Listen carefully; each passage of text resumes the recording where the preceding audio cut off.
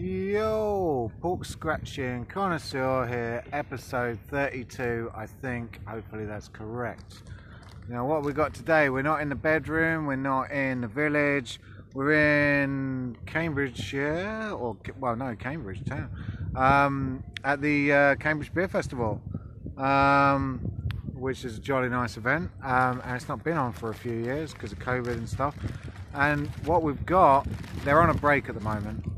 Been in there, but I got a bag of pork scratchings, of course I have, and let's delve into these because these are pretty good, mate.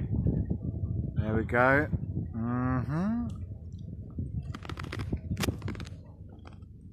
Looking at. So I tried these actually the other night. Mate bought them and I thought, yeah, these are decent. I had so many rubbish ones in the pub, pubs and social clubs, and we're back to getting some prime ones. They're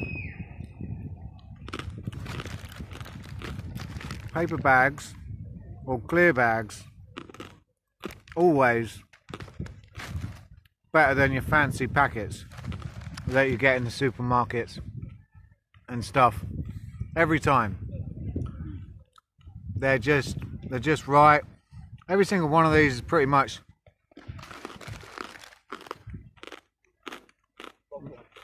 roughly the same shape and size. That's a little bit different, but yeah, it's not inconsistent. You've got the crunch there, but it's not too crunchy. You've got the softness, you've got the saltiness. So, arguably, I think for some people, they would say these are too salty, because they are quite salty.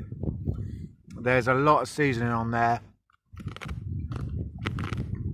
For me, I'm good with it.